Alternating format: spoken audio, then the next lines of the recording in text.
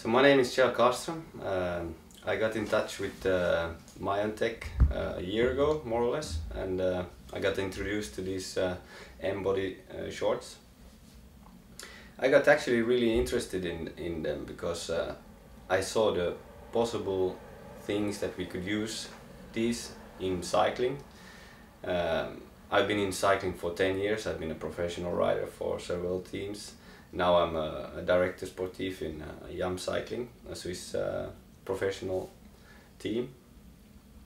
And I was really thinking that we could use these shorts for different things. First of all, I think they are great if one has had a problem, like an accident or something like that, and broken a leg or coming back from an injury from a knee injury or something like that, and to be able to keep the balance in both legs.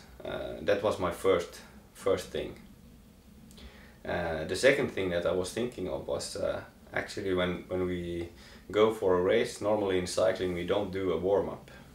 Maybe at some points, okay, for a team time trial or a time trial, then you do the warm-up, but otherwise hardly ever. And I was thinking, when I was a rider, I always had problems when I was going up a hill straight from the start and I wasn't warm enough. And I was thinking that with these shorts we can actually know how much each rider should be doing the warm-up before he goes to the race.